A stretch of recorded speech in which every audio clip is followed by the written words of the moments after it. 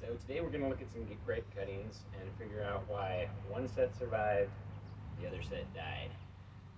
These grape cuttings were taken at the same time, same type of grape, put in the same shady place, given the same amount of water, and all of these died and most of these survived. I found that grapes are pretty easy to propagate, almost as easy as figs, and so something clearly went wrong with these, and we're going to look and figure out why.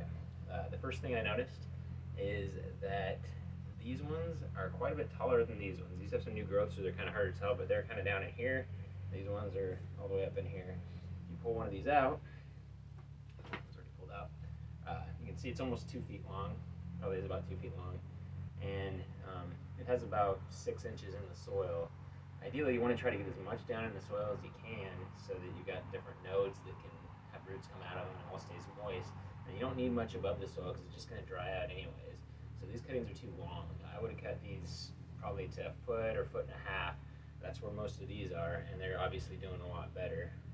And then also these pots don't have as much soil on them as these other pots, so you want to try to get as much of the cutting underground as you can, preferably a couple of nodes being these spots where leaves or roots would form.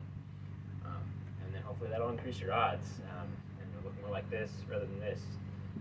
You just got to cut them, put them in a dark place, get enough soil on them, and usually they work out pretty well.